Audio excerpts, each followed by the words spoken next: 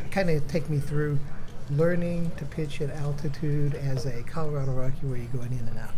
Yeah, so I think last year was a really good learning experience for me, being able to see the difference of how the ball moves at home versus on the road, and the transition that it's going to take.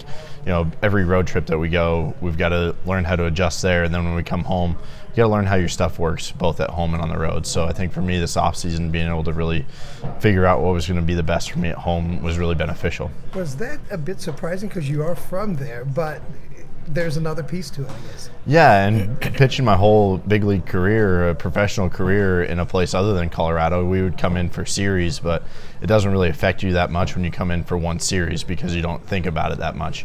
Whereas when you are there for half of your games, you really start to notice a difference because it's hard to find consistency. When you're on a team that plays, one series every month or two there.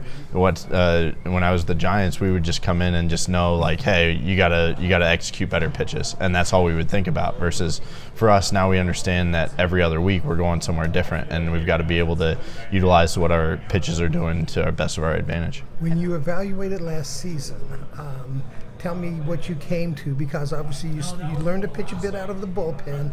How did you feel that you did overall this season? Yeah, I felt like I threw the ball pretty well. I had some rough outings for sure, but I think just understanding how your stuff plays and knowing, hey, we got to make some tweaks, figure out how to get a few more ground balls, figure out how to limit the hard contact, that kind of thing. I think that really helps play a big difference. Do you feel like a reliever now? Yeah, I mean, whatever. I still feel like if they needed me to start, I could go do that if they wanted me to. I know I have the ability to lengthen out at any point, so it doesn't really matter to me. Were you surprised, having grown up in Colorado, pitching there your whole life until you moved out, that you had to come back and make adjustments again when you came back with the Rockies?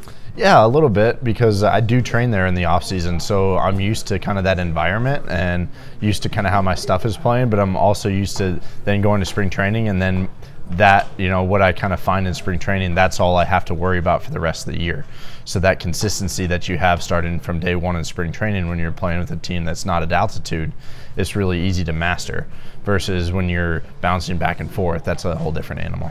You've been pitching pretty well this spring. What has been working so well for you? I think just a few tweaks that I was able to make in the off season, from some grip standpoints, and just understanding what I'm trying to do, how to make the ball move, and just kind of building on the confidence that I got from last year. What were some of those tweaks that you made? Just some grip changes on the fastball and things like that, just to try to create some different movement profiles, and just really kind of understand how I want to use my arsenal and know what's going to play the best for me. Did that advice come from the Rockies, or was it something that you kind of decided on your own? It kind of came from some people that I've been working with in the off season, just kind of breaking down some numbers and things. I had talked with Brittany about it at the end of last year. We had kind of honed in on some things, so some things that I took in to the off season with me, with some ideas to take to the people that I work with down at Throw Formance in the off season.